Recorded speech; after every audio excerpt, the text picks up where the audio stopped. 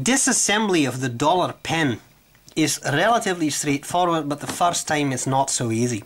So what you do is you take off the cap and you can put that on there and unscrew the blind cap. There we go. Blind cap is now in the cap, easy storage.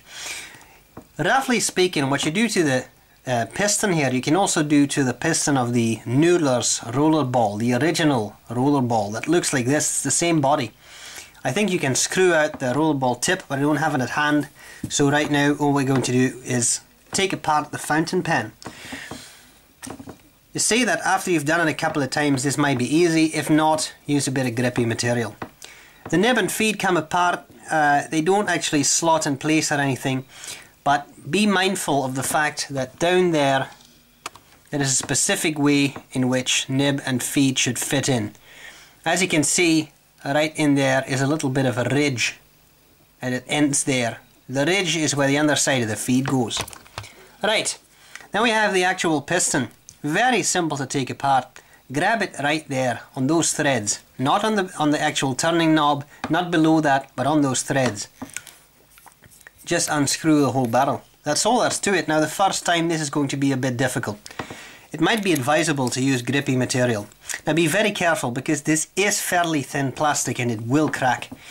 Use 2 sheets of grippy material, grab the barrel, grab these threads and unscrew the 2. Once you've done that, you end up with the whole piston unit. It contains a couple of items.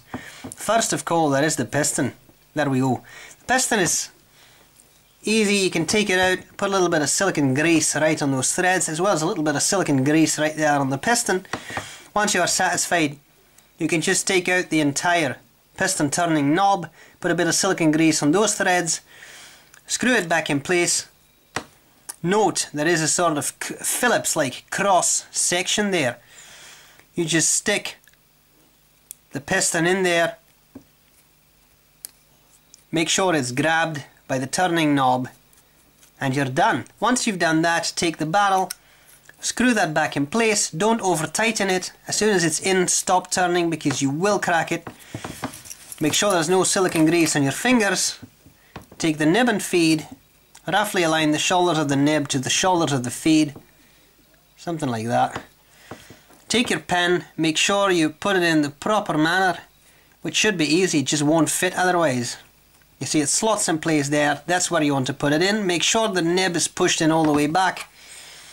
Take the cap, put the blind cap back in place, cap the pen, put it down, sit back and have yourself some haggis.